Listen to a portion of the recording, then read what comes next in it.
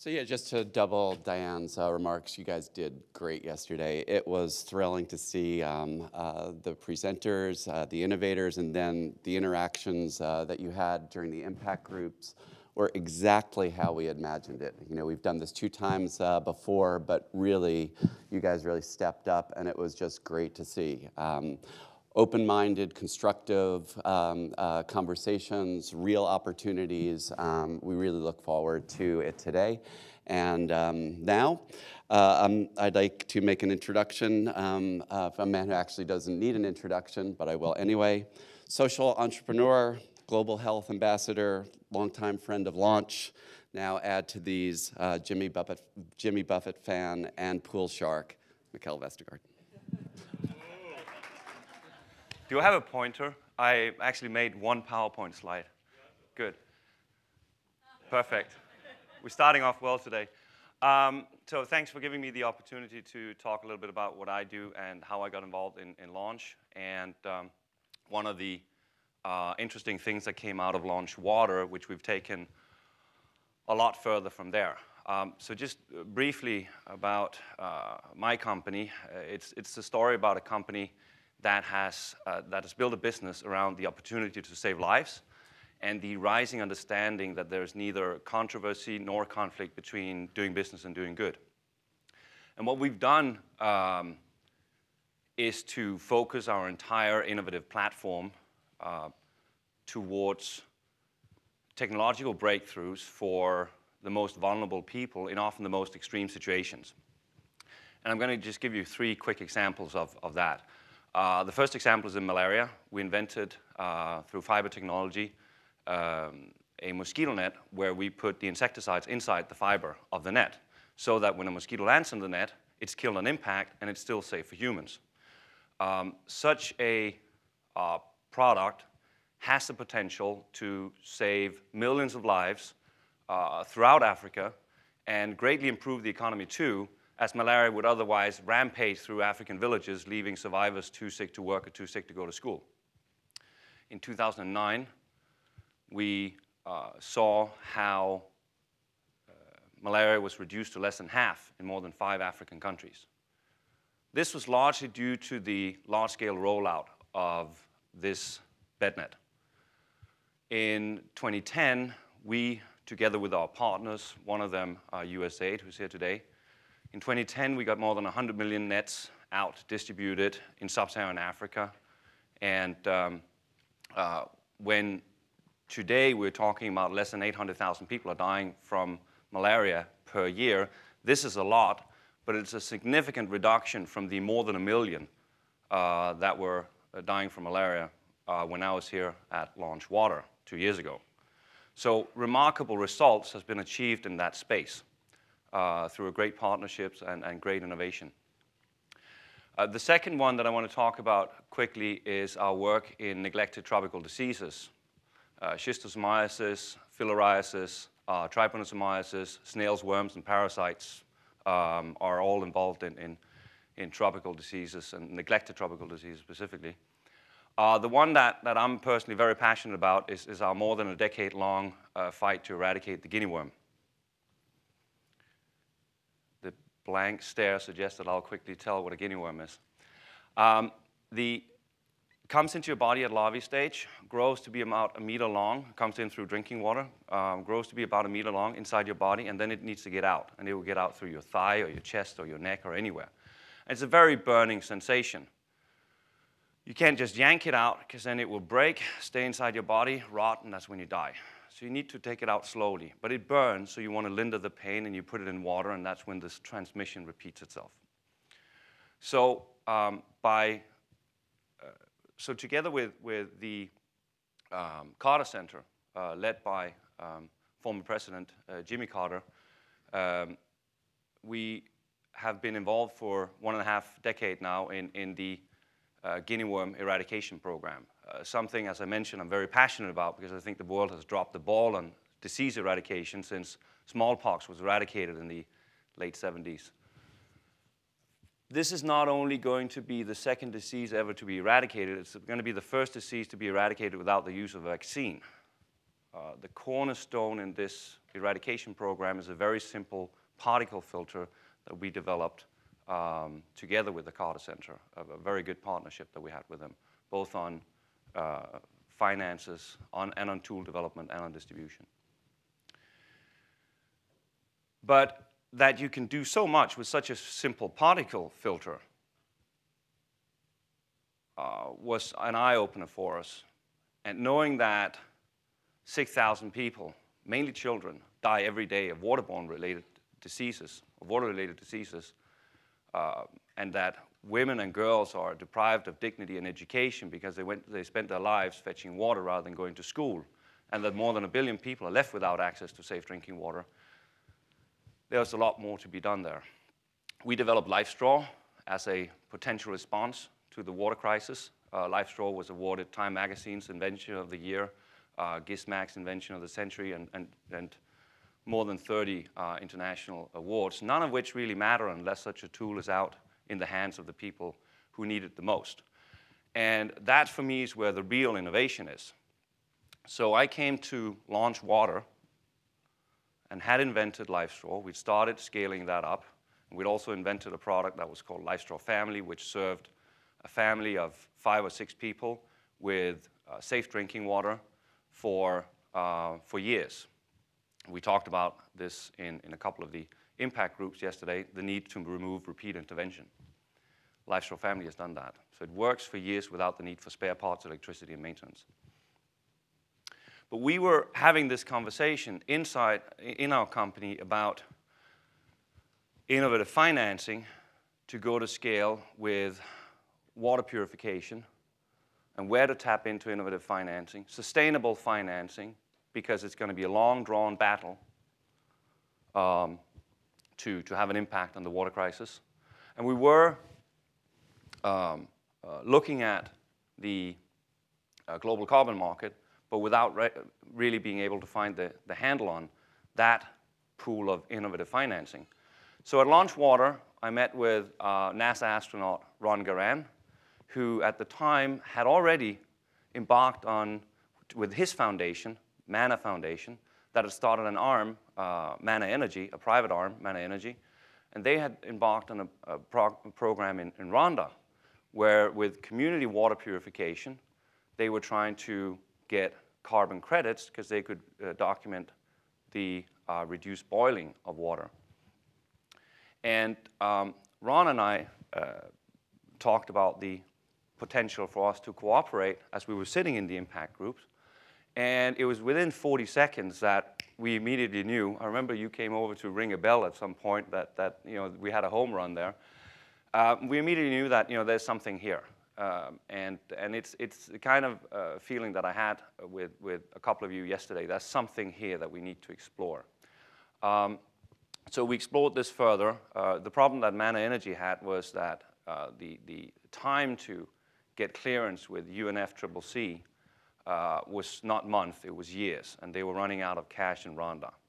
And the issue that we had the capacity through health campaigns in Kenya that we run before, and a tool that was household focused rather than community focused, so we could quicker go to scale. So we figured, why not help you with the financing, you come and help us with the knowledge, and we'll do this together. So when we went and did the baseline in Kenya, we ran into Sharon here. Sasa kulikuwa na bosi nyingi. Na sasa ilikuwa inabidi tulale. Nikasema alafu bigede nilale tu kwa hiyo bosi, haiwezekani. Sasa kama wanapika hivyo, bosi ikishaingia, shaenda kulala, nashindwa kupumua. Hiyo nyumba ukuta ni ya black. I was really coughing. The chest was not good. And then I went to the hospital and they took me the x-ray. nilikuwa na kifua alafu na TB. So just to give you a little taste of the issue that we're dealing with, because the pollution that we want to battle by reducing boiling and replacing that with water filtration, it's actually indoor air pollution. And so it's not only diarrhea we're fighting, it's also a large element of lung health. Sharon, unfortunately, passed away a couple of months after we filmed this, but I'll get back to that. In May this year, we embarked on the campaign that we call Carbon for Water in Kenya, where we went door to door over 5 weeks to 900,000 houses. In every house, we installed a water filter and installed a water filter for free. The education was free, and if the water filter would break down, service and repair would be free.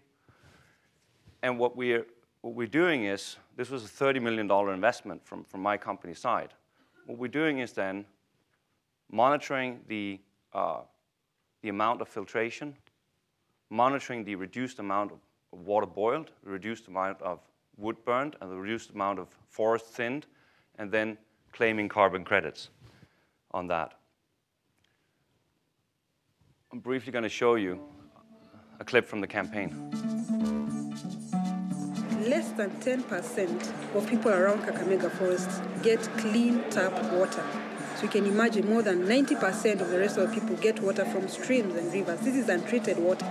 So these people have to boil the water before they consume it. Even if you tell them, boil this water, the firewood has to be bought. This is a community who earn their living on 50 shillings per day. Sometimes we used to boil, but sometimes we do not have enough firewood.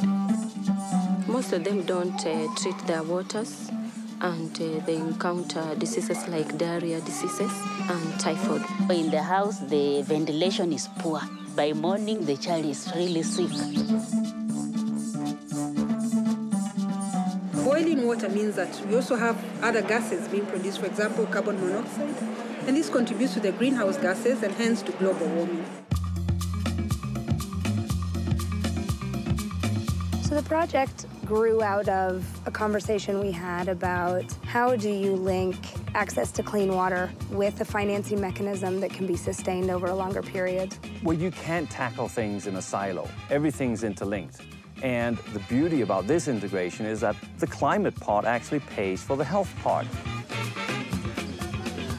So the way the project works, Vestergaard Frandsen is distributing 900,000 five-star family water filters door to door across the Western province over 5 weeks. As everybody starts filtering water and reduce the need for boiling water, less firewood will be burned, and less tree will be chopped. We're able to reduce emissions by about 2 million tons a year. That emission reduction is a tangible value on the global carbon market. And we're selling this to trading desks and energy companies and in banks. For us, this is an investment. We're not getting paid a cent until 6 months later when we can document how much water was consumed, how much less water was boiled, how much less firewood was burned. And the more we're able to achieve in terms of behavior change and health impact, the more we're able to sustain the project and grow it. And we're planning to be here for decades and stay here until the government has built a pipeline and ensured that every home has access to municipal water. They'll now have safe water, and it would not cost them anything. We really thank the Vestergaard Group because it's really helping this community. This is what we do best, combining our ability to do business and do good.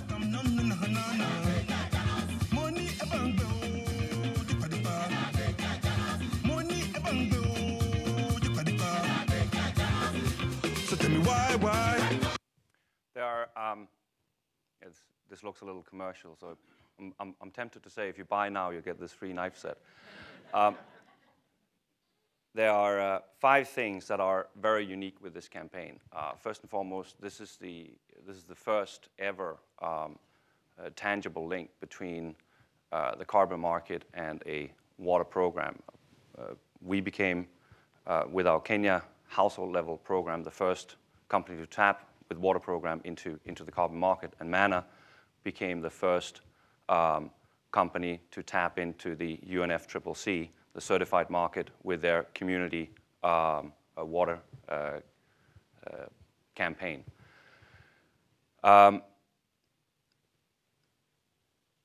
It also drove a lot of innovative financing to public health. This campaign alone, we expect to reduce diarrhea-related mortality with 5,000 children per year.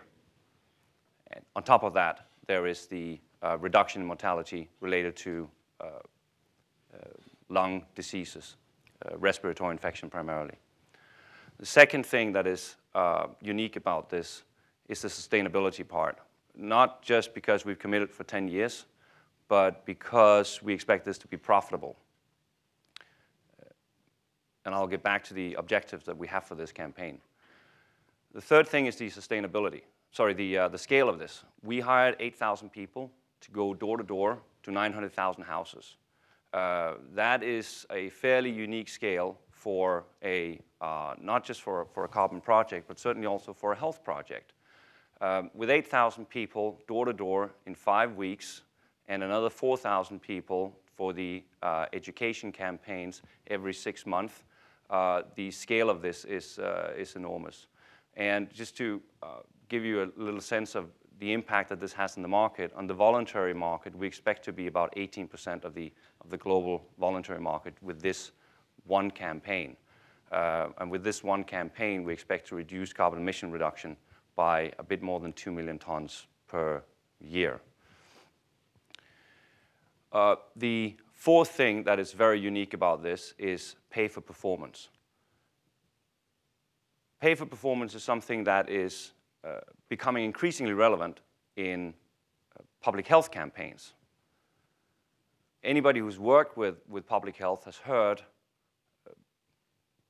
program managers talk about, well, if Coca-Cola can get out to this corner of Africa and reach all these consumers and put a Coke bottle on top of Kilimanjaro and do XYZ, why can't we? Well, the truth is, or I think the truth is, that Coca-Cola doesn't get paid until they reach the consumer. And we need in health campaigns to adopt the same mindset. And with the merging of the carbon market and the public health market, you have a pay-for-performance model that does just this. 4,000 of the people that we had employed were community health workers. We gave each of them a smartphone so that when they came to a home, they would record the name of the person in the home. It was in more than 90% of the cases a woman. Her cell phone number. We heard yesterday there's 80% cell phone coverage in Western Kenya, which is also what our data suggests. But we recorded the cell phone number so that we can reach out with additional health messages. The number of people per house, which makes our data set more accurate than national census. The GPS coordinates for that house where we gave that water filter. And a photograph as evidence of receipt of the water filter with that person at that GPS coordinate, with that barcode of the water filter, so that the information circle is complete. And that would be uploaded in a file, and we would receive 35,000 files in real time uploaded that we could use to manage the campaign per day. 35,000 files per day in real time. The fifth element that I would say is highly unique here is that I think we're doing an important correction. The carbon market was originally set out to trigger investments in clean technology. But as countries need to be developed and companies need to be polluting in order to be incentivized to clean up, less than 3% of the global market, carbon market goes via the least developed countries. So we have an opportunity here to make a correction to that. I briefly mentioned earlier the objectives. So I just want to talk about that because we're being audited first week of December. an external auditor will come in and look at our data set and say, you know, did you perform or did you not perform? Is this a business now or is it not a business? And is it a sustainable finance model or not? Our objective on coverage was to reach 90% of all households in Western Kenya. With 886,000 houses, we reached 91.3%, so a little bit more than 4 million people. Our objective for regular use was that 80% of those who received the life straw would use it at least twice per week, including safe storage so that there was continued use. We're at 84 point something right now. Our objective for consumption was that we would get people to consume 4 liters per person per day. And we're at 3.6 now. Adding these figures up, we're 97% on target. So I hope that our auditors will agree with us when we get to that. I had a discussion with David Ferguson yesterday about M&E, monitoring and evaluation, because I think that not only does this become an innovative finance piece for public health, but it also pushes the needle on monitoring and evaluation. Because with such a rigorous M&E piece where 4,000 people equipped with smartphones are going door to door, take a BetNet program. You don't have to go as a donor through this tedious process of giving money up front to a country, hoping that they would spend it well, procuring BetNets, distributing it to the people in the most transparent and efficient way. With such M&E, you can simply as a donor, go in and only pay per night a child sleeps under a BetNet. And that, I think, is pushing the needle on global development. And I think this is an important learning from here. So the potential for bilaterals to no longer upfront money, but to buy shares in an impact that's already documented. That's what I hope we can get out of this as a conversation. I mentioned that I'll go back to Sharon, because one important learning from this, and if knowing that one of NASA's mission is to learn from space how to improve life on Earth, and that this is really what gathers us here at Launch, I think the most important learning that I got out of this, we did the microplanning in Western Province, thinking that there were 3.3 million people. Our microplanning data did not add up with national census. And after several conversations with the government, that figure was corrected to 4.5 million people. And that got me really curious about population growth. When Kenya became independent in 1969, there were 3 million Kenyans. There's more than 40 million today. Not really sure how accurate that number even is. But with projections of the most conservative ones are saying 100 million by 2050, and more aggressive ones are saying 250 million by 2050. Either way, this is an unsustainable growth. And it is becoming the epicenter of what my company is dealing with in water, food security, climate change, and public health. The epicenter of this is population growth. But if you're in Kenya, you're in an environment where you can't by law say 1 child per family, because it's a culture that is so strong when it comes to having children. The only viable option that we have here is through strong investments in health and education so that families can have the socio-demographic transitions of choosing to have fewer children because they know that the few they have will survive. Thank you.